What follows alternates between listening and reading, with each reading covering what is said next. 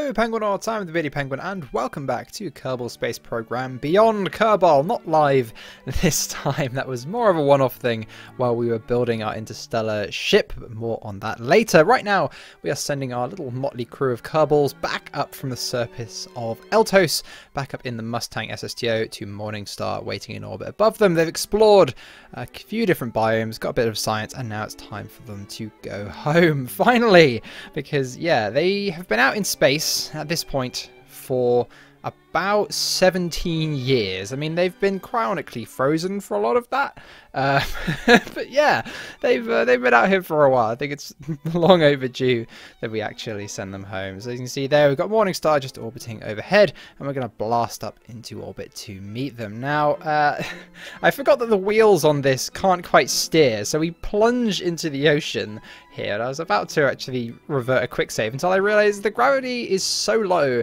that yeah, we can take off straight out of the ocean here on Eltos.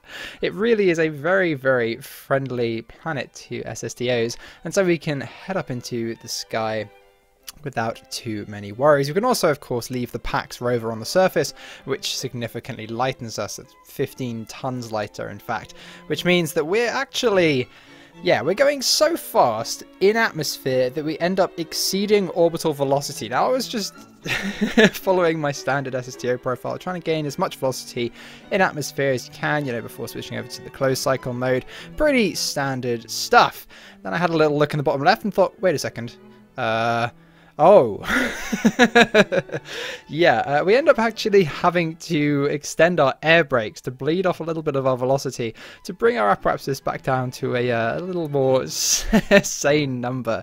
So yeah, we have more than enough delta V on the Mustang to get up into orbit. So much so that, yeah, so as you can see, we actually overburnt. Eltos really is a really rather lovely planet when it comes to using an SSTO, because it has quite a thick atmosphere and very low gravity, which makes flying very, very easy, which is something I greatly appreciate.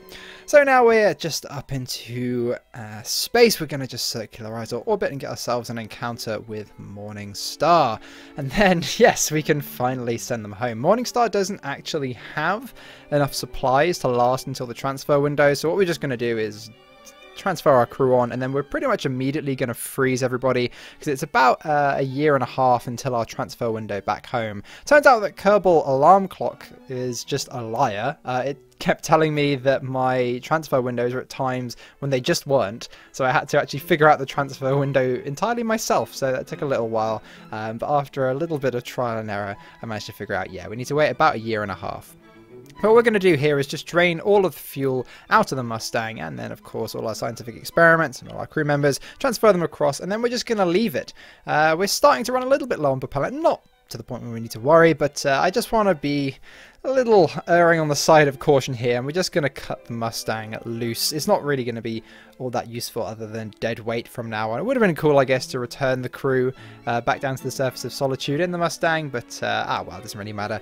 We've got plenty of single stage to orbit vehicles now that actually use fusion power that can go up and collect them without even using a drop of fuel, so we don't really have to worry about it too much.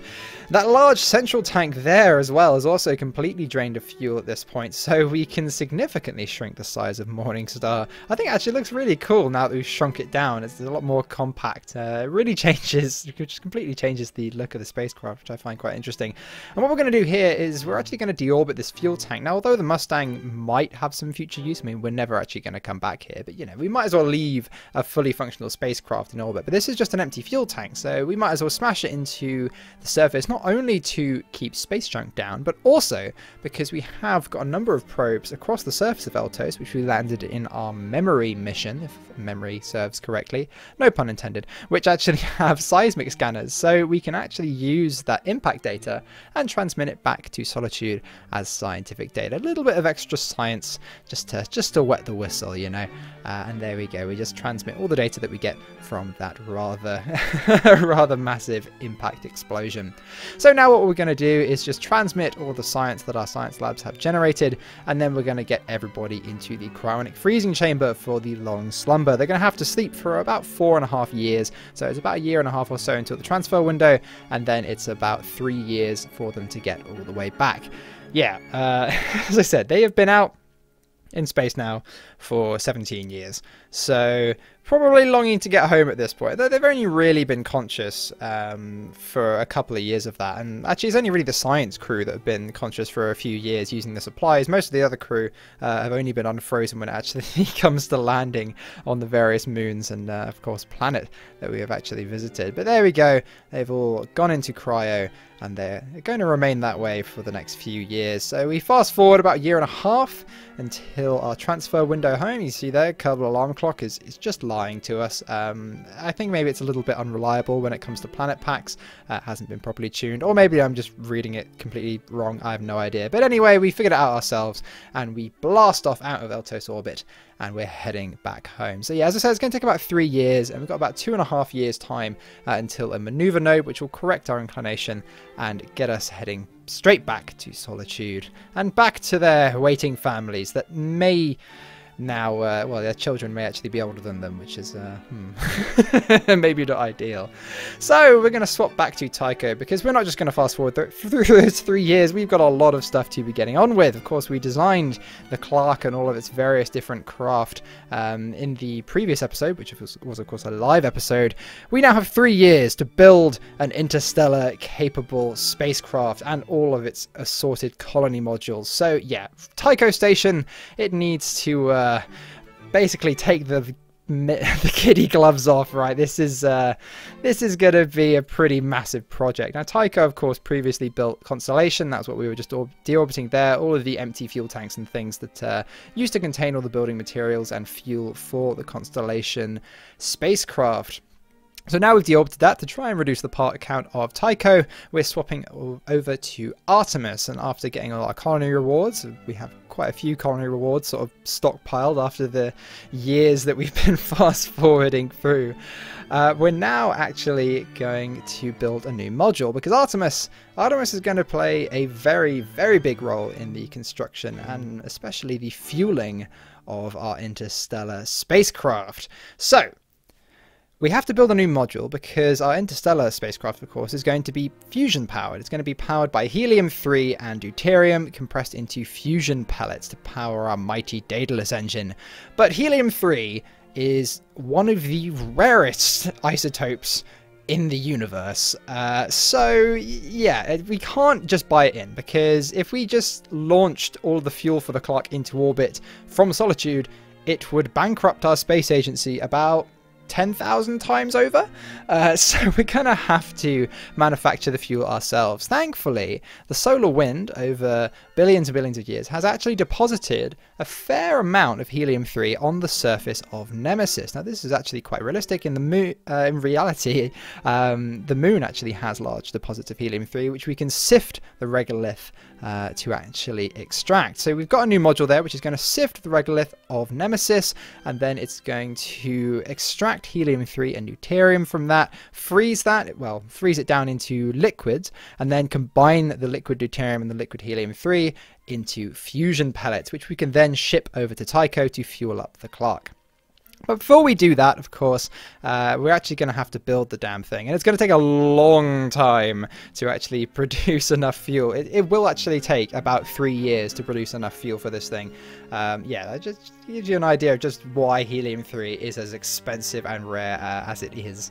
So now we've got our sort of refinery operating, we're going to start actually shipping material kits and specialized parts all the way over to Tycho. I had a few people suggest this to me, and originally I just sort of waved it off, but then I thought a little bit about it, and actually this is probably the cheapest, well, by far the cheapest, because it costs us nothing, but also one of the easiest ways to actually do this. So what we're going to do is build a brand new spacecraft, which I have titled the Merlin, and we're going to use this to transport material kits and specialized parts enough to build our spacecraft. We're also taking the 4 engineers that we had on Artemis to build things, and we're taking them to Tycho as well. Now, the Merlin is actually powered by a Z-pinch fusion engine, or Zeta-pinch fusion engine. The reason why we have to use liquid fuel and oxidizer propulsion system just to get off the ground is because, yeah, it produces a deadly amount of neutron radiation. So if we use that near the base, yeah, we would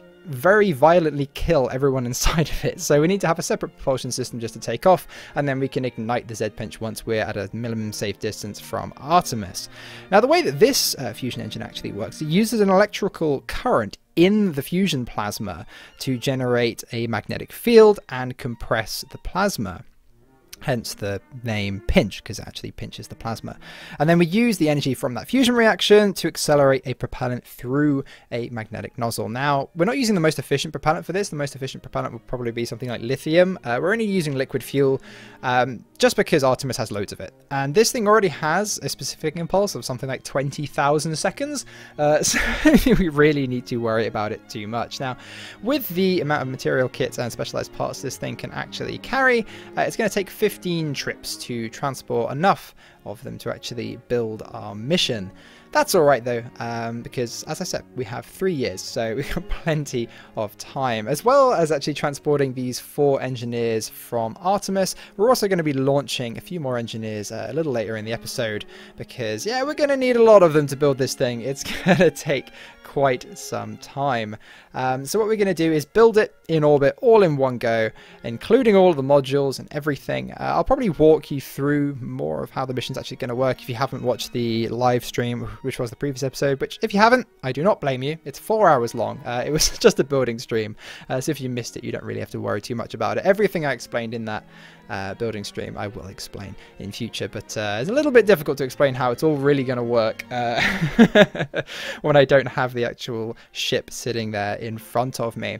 But the basic lowdown is we're going to build it all in one go. It's going to blast off to Valentine with 60 crew members. Yeah, you heard me right, 60 crew members. And then we've got one central command module which produces enough power. It has the reactor and all the necessary things to keep a few Kerbals alive, and we're going to use that and then some building materials that we're sending down with them to build an industrial module on the surface of the new world that we discover.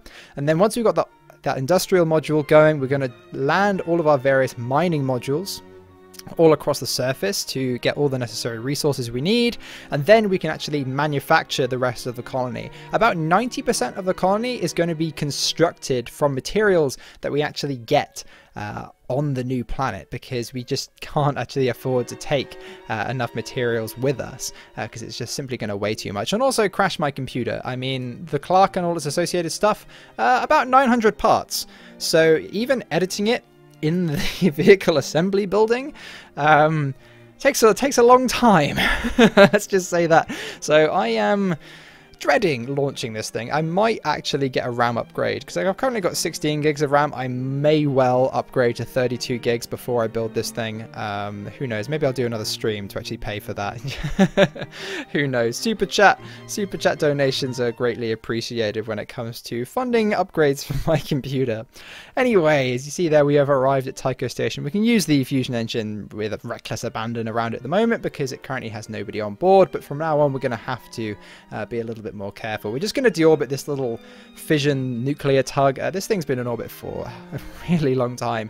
We used to use it to go collect stranded Kerbonauts in low solitude orbit and bring them to Thea station to actually stay there until we pick them up. Of course, we deorbited that at the end of the previous series, but we left it around because we thought it might be useful, but it's just a bit of space junk now. So this is actually the first part of our interstellar mission. This is one of the craft we are going to use in our actual mission. This is the IEV James Corey. Now, IEV stands for Interstellar Expeditionary Vessel, and all of the vessels that we're actually using in this mission are going to have that prefix. And of course, James Corey, it is named after the pen name of the authors of the Expanse series, of course, a series I'm a massive fan of. All of the different modules and craft in this mission are being named after great science fiction authors, mainly my favorite sort of authors, which of course, you know, the main spacecraft is being called the IEV Arthur C. Clarke, or just the Clarke for short, which I've been referring to it as throughout this episode. We're also going to have the actual base itself be called Weir, after, of course, Andy Weir, who wrote The Martian and Artemis. And then we actually have a cargo variant of this Condor. This is essentially the Condor Mark II. You see it's a scaled up and refined version of the Condor we used in previous episodes. The cargo variant of it, which can carry something like 90 tons into orbit, without actually, you know, needing to ever be refueled, because it can just refuel itself using those fuel scoops on the side from an atmosphere, which is pretty awesome. That's going to be called the IEV Asimov. Anyway, the Corey has arrived here at Tycho Station with 12 engineers on board, led by, of course, Ben Kerman, who previously was the chief engineer on Artemis. He was actually on the Constellation mission. But he got back about a year ago now, so he's been reacclimatizing to Solitude's gravity, and now he's ready to go back up into space. So we've got a total of 12 engineers here. Did I say I launched 12 engineers on the Condor? I meant I launched 8. So we have 12 engineers here, so we can actually get cracking on building the Clark. And you see there, we finally get building. Apparently, we can build the entire thing in 36 days. Yeah, Ben Kerman's cracking the whip. I mean, you could say that Artemis has really been doing most of the work. They've been assembling all of the parts that we actually need for this thing for the past 14 years. Yeah, the current crew of Artemis had actually been on Artemis in a self-sufficient base without any holiday for 14 years. I guess they just like living on the moon. I don't know. But with the colonization module, their hab timers never go down. So apparently they were perfectly happy. You can see there the actual automatic shut-off of the Z-pinch engine actually engaging, because we got a little bit too close to Tycho. So we had to turn the engine off and then reactivate it again to continue our burn off towards Nemesis, to return to Artemis to get our next shipment. It's going to take another 14 shipments of material kits and specialized parts to actually have enough to build this thing. So yeah, it's going to take a little while, but we'll fast forward through a lot of that time. Of course, Kerman, one of the most amusing names in our space program, acting as the pilot of the Merlin. I didn't actually explain why I called it the Merlin. The main reason is because it's powered by fusion magic, but also because it's actually helping to assemble a spacecraft called Arthur, or named after someone who was called Arthur. And I thought, what's a magical assistant to someone called Arthur? Yes, let's call it Merlin. So I thought that was a fun little sort of name for it. But yeah, the crew of Artemis have been sort of assembling all the pieces of the Clark over the past decade and a half, and now really the crew of Tycho is just assembling it, although still 36 days to assemble a spacecraft as massive as the Clark is a little bit on the optimistic side perhaps, but maybe this universe runs on Elon time, who knows. So we're returning to Artemis now. You can see we're just ascending. It's something quite convenient with the location of Artemis that we can pretty much always fly straight there, because no matter what sort of orbit we get into, what sort of intercept we get, we always manage to get an inclination where after a small little maneuver we can actually just head straight on down to Artemis without having to go into orbit, which is particularly useful. It's a sort of little quirk of the inclination of Nemesis, which just means that we can always head straight down to our base, and also just the location of Artemis as well. It's almost like I actually put some thought into where I placed it. Almost, not quite, but almost. So now we're just heading on down, switching back, of course, to our liquid fuel and oxidizer engines to make sure that we don't cook everyone in the base alive. I don't think they would particularly appreciate that, and it might affect their productivity in actually producing all of that vital helium-3 and deuterium, which we're going to need to fuel this craft. I'm thinking that in next generation Interstellar craft we might actually use antimatter power, but that's something for a very, very future episode, as that resource is even harder to obtain than helium-3. But anyway, we will be completing the construction of the Clark and begin fueling it in the next episode. Thank you very much for watching, everyone. I do hope you've enjoyed. I'm the Beardy Penguin, and I will see you all next time.